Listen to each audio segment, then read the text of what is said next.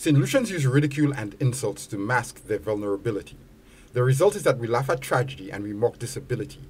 Daria Robinson knows that firsthand. She is the president and co-founder of the Saint Lucia Cerebral Palsy Association, along with Diane Leos. We undervalue kindness. And you know, kindness, what does it take to offer assistance? What does it take to smile? What does it take to just, give a helping hand? 12 years ago, she was one of hundreds of St. Lucian parents who felt alone because her child had cerebral palsy. But Robinson, along with Leos, knew they were not alone. It takes a village to raise a child, and so they formed a village, a community of parents of children with the same issue. It was the beginning of the Saint Lucia Cerebral Palsy Association. Diane and myself, we are both parents of children who have the condition cerebral palsy. And we recognized that there was a lack of information, a lack of resources, and we wanted to ensure that we created a platform, or we created a resource center, quote unquote, but an area so that persons can reach out and learn a little bit more about CP. But also we felt that if we were a collective, if we could not just help our children, but help other children, then there's a possibility that everybody can, there'd be increased awareness of the condition, and there'd also be increased in terms of services that are provided to the children and the families who have a child with CP. Dozens of children on this island have been identified as having cerebral palsy.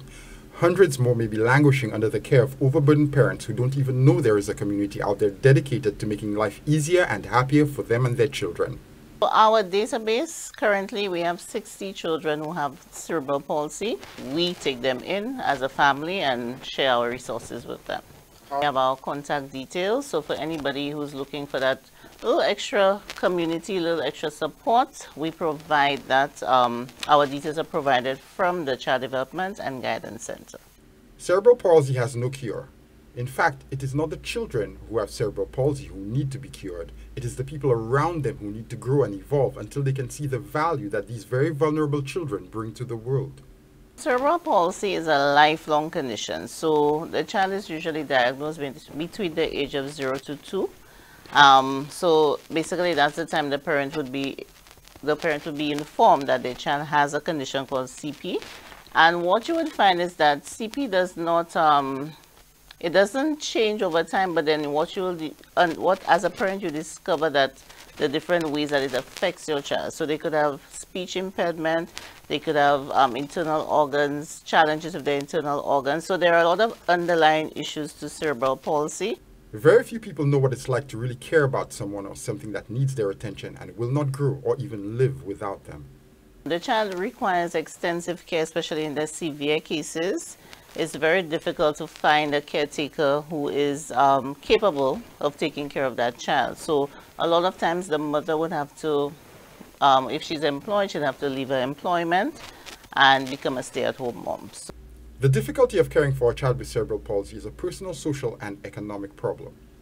A single mother with a 150-pound teenager cannot just go to work or get on a bus with her child and go to the beach. It's a hard life, even with support. But for those who make the journey, there is a reward that most people don't value enough.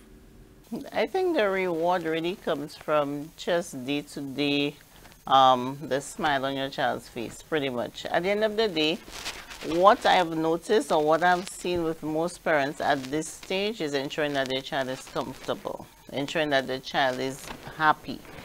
Tomorrow, the Cerebral Palsy Association is asking St. Lucians to take a small step to valuing what they have rather than yearning for what they do not.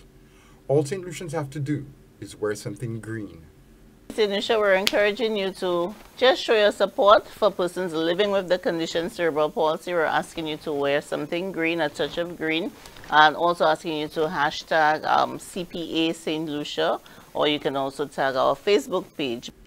Caring for vulnerable persons makes us all better, stronger, more resilient people, more able to withstand shocks and hardships, and more prepared for the challenges and opportunities that are about to transform St. Lucia into something the generations before could only dream of.